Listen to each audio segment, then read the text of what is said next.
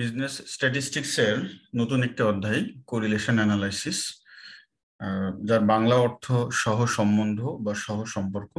এটি খুবই গুরুত্বপূর্ণ একটি অধ্যায়। প্রতি বছর জাতীয় বিশ্ববিদ্যালয় এবং ঢাকা বিশ্ববিদ্যালয়ে অধিভুক্ত 7টি কলেজের ফাইনাল পরীক্ষাতে এখান থেকে একটি কোশ্চেন থাকে, অর্থাৎ এই অধ্যায় থেকে একটি কোশ্চেন থাকে। তো আশা করি আমরা মোটামুটি 7-8টি ভিডিওর মাধ্যমে, টিউটোরিয়ালের মাধ্যমে এই অধ্যায়ের 100% সমস্যা যাতে আপনারা সমাধান করতে পারেন সেটা আমি কভার করব। তো এখানে কোরিলেশন অ্যানালিসিস, যেটি প্রথম টিউটোরিয়ালে আমাদের আসলে জানা দরকার যে কোরিলেশন বলতে আসলে আমরা কি বুঝি। তো এই কনসেপ্টটি আমি একটু পরিষ্কার করতে চাই এভাবে। কোরিলেশন দু ধরনের হয়, একটি হচ্ছে পজিটিভ কোরিলেশন, একটি নেগেটিভ কোরিলেশন। তো পজিটিভ কোরিলেশন মানে দুটি চলক, হ্যাঁ, এক্স হতে পারে আর একটু ওয়াই হতে পারে, বা যে কোনো দুটি চলকের মধ্যে সম্পর্কটি বোঝায়। যেমন যদি বলা হয় বৃষ্টি বেশি হলে মাটির উর্বরতা বৃদ্ধি পায়, অর্থাৎ বৃষ্টি বেশি উর্বরতা বেশি বা বৃদ্ধি পায়, এটি হচ্ছে একটি পজিটিভ সম্পর্ক। অধিক খাবার খেলে শরীর ওজন বৃদ্ধি পায়, অর্থাৎ খাবার বেশি খেলে ওজন বৃদ্ধি পাবে, এটির সাথেও খাবারের সাথে শরীরের ওজনের একটি পজিটিভ সম্পর্ক আছে। আবার যদি বলা হয় জমিতে সার প্রয়োগ করলে অধিক ফসল পাওয়া যায়, অর্থাৎ সারের সাথে অধিক ফসলের একটি পজিটিভ সম্পর্ক আছে, অর্থাৎ এটি প্রয়োগ করলে এটি বেশি হলে অন্যটিও বেশি হয়, পজিটিভ রিলেশন। নেগেটিভ কোরিলেশন বলতে বোঝায় যদি বলা হয় বয়স বৃদ্ধির সাথে সাথে রোগ প্রতিরোধ ক্ষমতা কমে যায়। একটি হচ্ছে বয়স বৃদ্ধি আর একটি রোগ প্রতিরোধ ক্ষমতা, একটি বৃদ্ধি পেলে অন্যটি কমে যায়, এই যে রিভার্স রিলেশন, নেগেটিভ রিলেশন। আচ্ছা, যদি বলা হয় যোগান বৃদ্ধি পেলে মূল্য কমে যায়, অর্থাৎ পণ্যের যদি যোগান বাজারে বেশি থাকে তাহলে সেই পণ্যের মূল্য কমে যায়, যোগান বৃদ্ধি মূল্য কম, নেগেটিভ রিলেশন। আবার যদি ভাইস ভার্সা, অর্থাৎ উল্টা সম্পর্ক যদি হয়, যোগান যদি হ্রাস পায় যোগান কমে যায়, এই যে এখন আমের মৌসুম, আম যদি মার্কেট থেকে কমে যায় তখন এর মূল্য বৃদ্ধি পাবে, অর্থাৎ একটি চলকের যোগান বৃদ্ধি পেলে অন্যটি কমে যাবে, অন্য প্রথমটি যদি কমে যায় অন্যটি বৃদ্ধি পাবে। এই যে রিভার্স রিলেশন, এটিকে বলবো আমরা নেগেটিভ কোরিলেশন। তো আশা করি আমরা বুঝতে পেরেছি। এখন কোরিলেশনের এই অধ্যায়ের মাধ্যমে আমরা দুটি চলকের এই সম্পর্কটি কখনো পজিটিভ হবে কখনো নেগেটিভ হবে, এটি হাইলি পজিটিভ হবে কি, অথবা জিরো কোরিলেশন থাকবে কি, বা পারফেক্ট পজিটিভ হবে কি, এটি আমরা এখানে শিখব। সরাসরি আমরা প্রবলেমে চলে যাই।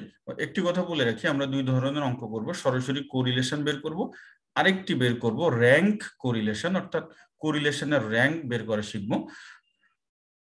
তো 1 নম্বর সমস্যা যেটি আছে আমাদের এখানে বলা হচ্ছে calculate the coefficient of correlation from the following data.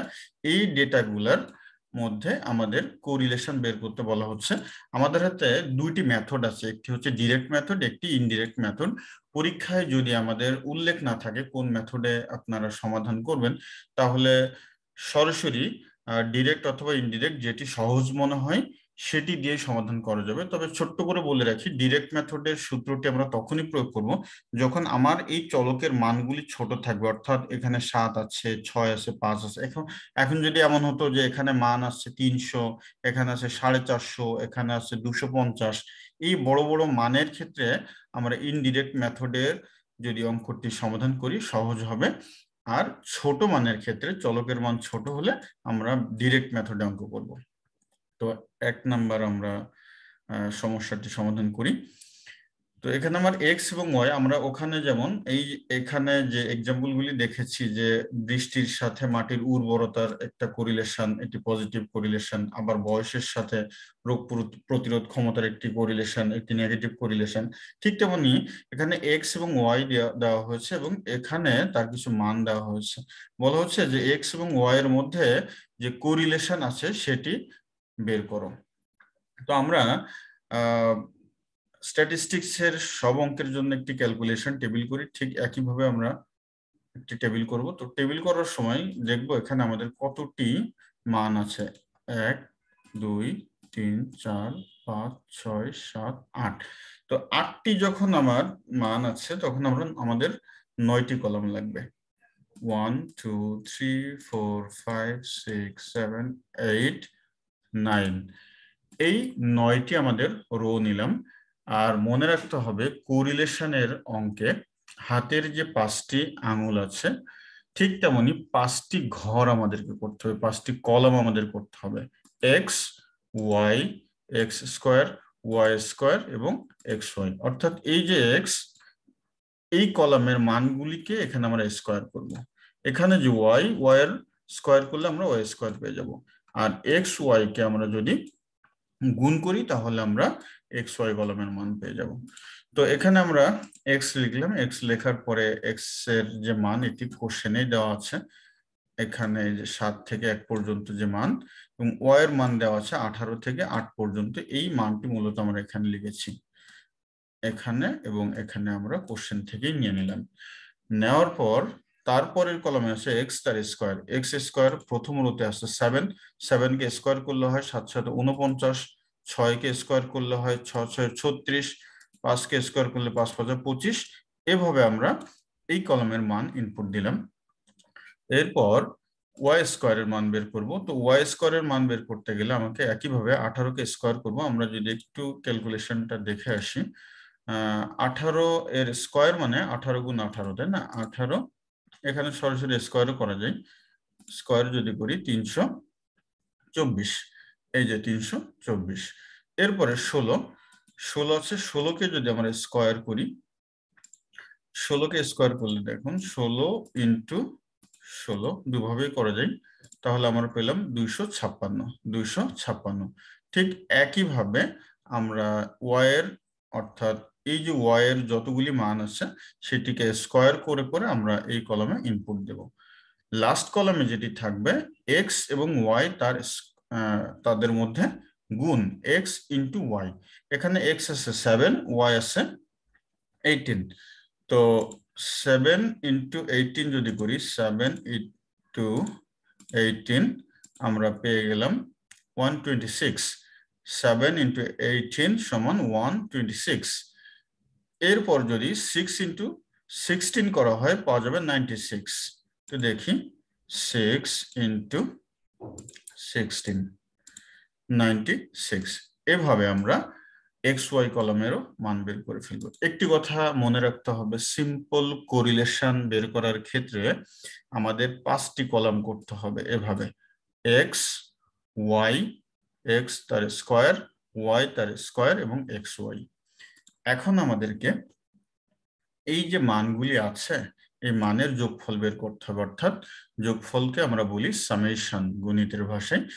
এই সামেশন এক্স সমান, এইগুলিকে যোগ করলে আমরা পাবো 28, আর এখান থেকে 18 পর্যন্ত যদি আমরা যোগ করি পাবো আমরা 84। তাহলে সামেশন ওয়াই সমান 84, সামেশন এক্স স্কোয়ার এগুলি যোগ করব, করলে পেয়ে যাবে 140। এখান থেকে আমরা যদি 324 পর্যন্ত যোগ করি তাহলে পেয়ে যাব সামেশন ওয়াই স্কোয়ার সমান 1140, এবং সামেশন এক্স ওয়াই এগুলি যোগ করলে আমরা পেয়ে যাব 390। যখন আমরা সামেশন গুলি পেয়ে যাব তখন সূত্রে চলে আসব। তো আমরা বলেছি যে যদি আমাদের চলকগুলি, অর্থাৎ আমাদের এখানে যে মানগুলি আছে এগুলি যদি ছোট হয় তাহলে আমরা ডিরেক্ট মেথডে অঙ্ক করব। তো আমাদের এগুলি ছোটই আছে, কারণ এই কারণেই আমরা ডিরেক্ট মেথডে করব। আমাদেরকে যেহেতু এখানে স্কোয়ার করতে হয়, দেখুন 7কে স্কোয়ার করা সহজ, কিন্তু এখানে যদি আমার 260 থাকতো সেটিকে স্কোয়ার করলে আসলে বিশাল একটা মান হয়ে যেত, 260 গুণ 260 অথবা 350 গুণ 350, তখন ইনডিরেক্ট মেথডে আমরা চলে যেতাম। যাই হোক, আমরা এখন ডিরেক্ট মেথডের সূত্র এটি, এই সূত্রটি খুব ভালো করে মাথায় নিতে হবে। কোরিলেশনের অঙ্ক আসলে এই সূত্রটি আমাদেরকে অবশ্যই মাথায় না রাখলে আমরা অঙ্ক সমাধান করতে পারবো না। সূত্রটি এমন: summation x Y minus summation x into summation Y divided by N, নিচে আছে root over summation x square minus, দেখুন এখানে আছে এক্স স্কোয়ার আর এখানে সামেশন এক্স তার হোল স্কোয়ার। এটি একটু কেয়ারফুলি মান ইনপুট দিতে হবে এখানে, কারণ এখানে যখন আমরা এক্স স্কোয়ার এর মান বসাবো তখন এই মানটি বসাবো আমরা, আর যখন এখানে সামেশন এক্স তার হোল স্কোয়ার বলবো তখন আমরা এই মানটি বসাবো, সামেশন এক্স তার হোল স্কোয়ার, এখানে আমরা 28 বসাবো। ঠিক একইভাবে তাহলে x square minus summation x square divided by N into summation Y square minus summation Y whole square divided by N. প্রথম অংশটি পারলে দ্বিতীয় অংশটি পড়া যাবে। এই অংশটি মনে থাকলে এখানে যেভাবে মান ইনপুট দেওয়া হয়েছে এখানে জাস্ট এক্স এর জায়গায় ওয়াই বলা হয়েছে। ওকে, এখন আমরা মান ইনপুট দিব। তো সামেশন এক্স ওয়াই, এই যে সামেশন এক্স ওয়াই আমরা পেয়েছি 390, আমরা 390 কে নিয়ে নিলাম, 390 মাইনাস সামেশন এক্স ওয়ান পেয়েছি 28 নিয়ে নিলাম। এরপর সামেশন ওয়াই পেয়েছি 84, আমরা 84 নিয়ে নিলাম। এখানে দুটির মধ্যে গুণের সম্পর্ক, তাই আমরা 28 ইন্টু 84 করেছি। নিচে ডিভাইডেড বাই এন, এন মানে হচ্ছে number of items. Number of items আমার কতটি মান ছিল এখানে, 1 2 3 4 5 6 7, তাহলে আমাদের এন এর মান হচ্ছে 7, নাম্বার অফ আইটেমস আমার 7। তো এখানে আমরা 7 রাখলাম। আর নিচে আমাদের রুটটি থাকবে, এখানে আমরা এক্স স্কোয়ারের মান বসাবো, এক্স স্কোয়ার সমান 140, 140 মাইনাস এখানে যেটি বলেছিলাম এক্স সামেশন এক্স তার হোল স্কোয়ার। তাহলে সামেশন এক্স কোনটি, এটি 28। এখানে কিন্তু ভুল করে এই মানটি দেওয়া যাবে না, 140 দিলে আমাদের আনসার আসবে না। তো আমাদেরকে সামেশন এক্স এর মান বসাতে হবে, এক্স এর মান বসে সেটিকে স্কোয়ার করতে হবে। তাহলে এখানে আমরা 28 তার স্কোয়ার করলাম, নিচে আছে আমাদের number of item 7 into Y square, এখানে ওয়াই স্কোয়ারের মান 1120, 1120 তাহলে চলে আসলো। 1120-এর পর আমরা আবার ওয়াই তার স্কোয়ারের মান বসাবো, অর্থাৎ ওয়াই এর হোল স্কোয়ার, হ্যাঁ, সামেশন ওয়াই হোল স্কোয়ার। এখানে কিন্তু এই মানটি বসবে, 84 বসবে, এটি বসবে না। তাহলে 84 স্কোয়ার ডিভাইডেড বাই 7। এখন আমরা ক্যালকুলেশন করব এটিকে। ক্যালকুলেশন অনেকেই আরো 2-3 লাইন করতে পারেন, আবার অনেকে এখানেও সমাধান করে ফেলতে পারেন। তো আমি একটু সংক্ষেপে করেছি, অর্থাৎ এখানে যদি করা হয় 28 ইন্টু 84 রেখে তাকে 7 দ্বারা ভাগ দিব, ভাগ দেওয়ার পর যেই মানটি হবে 390 মাইনাস ওই মানটি, তারপর এই অংশ ক্যালকুলেশন করবো। আরো 2টি লাইন করা যায়, তো আমি একটু সংক্ষেপে এখানে শেষ করে দিয়েছি। এটির ক্যালকুলেশন মান আসে 0.9643। এখন একটু বোঝবার বিষয় আছে, আমি খুব ইয়ে করব, আপনাদেরকে রিকোয়েস্ট করব এই জায়গাটি মনে রাখার জন্য যে কোরিলেশনের যে মান অর্থাৎ আর এর মান কখনো এই যে এখানে দেখুন শুরুতে আমি দেখিয়েছি, আর এর মান কখনো +1 থেকে বড় হবে না, +1 থেকে বড় হবে না, আর -1 থেকে ছোট হবে না। তাহলে কেমন হবে, এটি আর এর মান 0 হতে পারে, এখানে 0.10 হতে পারে, 0.70 হতে পারে, 0.99 হতে পারে, 1 হতে পারে, কিন্তু 1.1 1.2 1.5 কিচ্ছু হবে না। হলে বুঝতে হবে আমার ক্যালকুলেশনে ভুল হয়েছে। ঠিক তেমন এখানে মাইনাস মান আসতে পারে, -30 আসতে পারে, -77 আসতে পারে, -99 আসতে পারে, -1 আসতে পারে, কিন্তু -1.05 বা 01 এটিও আসবে না। অর্থাৎ কোরিলেশন আর এর মানটি -1 থেকে +1 এর মধ্যে থাকবে। এখন আমরা এই অঙ্কে মান পেয়েছি 0.9643, এটি আমার আনসার। যদি প্রশ্নে কমেন্ট করতে বলে যে আসলে কোরিলেশনটি কেমন, এই যে এক্স এবং ওয়াই দুটি চলক, এই চলকের মধ্যে রিলেশন কোরিলেশনটি কোন পর্যায়ে, খুব স্ট্রং রিলেশন নাকি লাইট রিলেশন, সেক্ষেত্রে একটু কমেন্ট করতে হবে। মনে রাখতে হবে এই জায়গাটি আমি আপনাদেরকে একটু নোট দিয়ে দিচ্ছি যে যদি আর এর মান +1 হয়, একদম +1, হ্যাঁ, অর্থাৎ এখানে মানটি যদি আমি 1 পেতাম তাহলে বলবো therefore the correlation between x and y is positive, perfect positive. এই অঙ্কের ক্ষেত্রে আমরা পেয়েছি হাইলি পজিটিভ। হাইলি পজিটিভ কেন?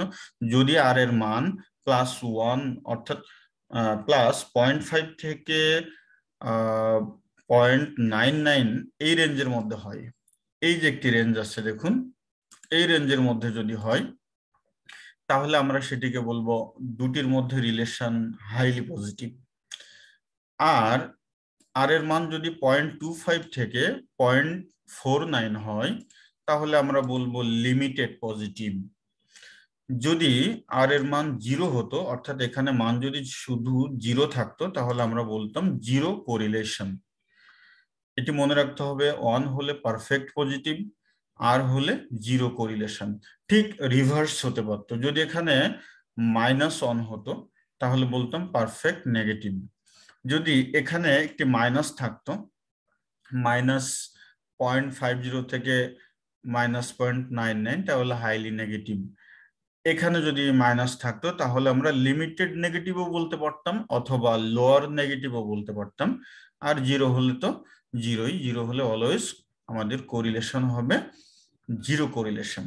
সো এই অঙ্কের ক্ষেত্রে আমাদের কমেন্ট কি, যেহেতু আমাদের এখানে পেয়েছি 9.6, তো আমরা এখানে দেখতে পাচ্ছি এই যে আমাদের ক্যাটাগরি আছে, এই ক্যাটাগরিতে আমাদের অঙ্কটি পড়ে, আমাদের মানটি পড়ে।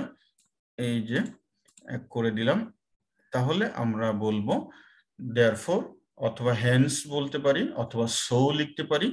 লিখে the correlation between x and y is highly positive।